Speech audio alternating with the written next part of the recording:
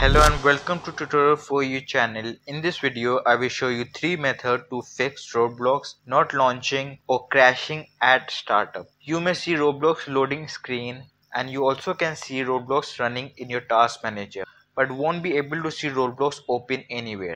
So let's fix this error. Implementing this solution can save you a lot of time and frustration dealing with these errors. To solve almost 99% of errors, I recommend installing Roblox from the Microsoft Store. By downloading Roblox from the Microsoft Store, the game becomes more seamlessly integrated in the Windows operating system. This integration leads to improved performance, compatibility, and ease of use, as Roblox can leverage the native features and optimization provided by the Windows platform. So if you are ready to properly integrate Roblox on your PC, let's get started. First you need to uninstall your previously installation of Roblox. Simple search for control panel, open it, change the view type to category and click on install a program. From the list of program, locate Roblox, right click on it and select uninstall. Next open the Microsoft Store and search for Roblox, click on get. If you are not already signed in to the Microsoft account, it will prompt you to do so. Once signed in, Roblox will begin downloading. After the download is completed, click on play. You will then need to sign in with your Roblox account. If you have forgotten your password, you can watch this video tutorial on how to recover it. Its link will be in the description. After signing in, congratulations, you have successfully downloaded Roblox and now you can enjoy playing any games without worrying about any errors.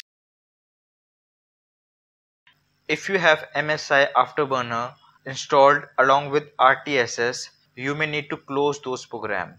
To do that, search for Task Manager and from the list try finding MSI Burner, right click on it and select End Task. Scroll down and do the same to RTSS. Make sure to close any instance of these two programs. This is not the MSI problem. It's related to the latest update of Roblox. It can't handle this program running in the background. If you don't have either of this software installed in your PC, you can skip this method. Click on the start menu and type lusrmgr.msc. Then click open to proceed. In the local users and group windows, double click on the user folder. Then right click within the folder and choose the new user option. Provide a username and full name for the user account and then type in a password or leave it blank. Uncheck the user must change password option and click create. After creating this account, close the window. Next click on start menu and select your user icon to locate the newly created user account. Click on it and log in with the password you have provided.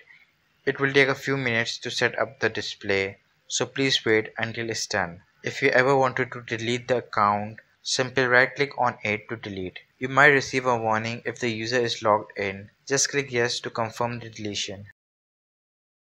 After creating a new user account, open your browser and proceed to reinstall Roblox in it. So give this method a try. If it works, let me know in the comments. If it doesn't, still let me know in the comments and I can help you find another solution to fix this problem. If this video helped you, please give this video a like, and if you want to support this channel, hit that subscribe button. That's it for this video. I will see you in the next video. Until then, take care. Have a nice day.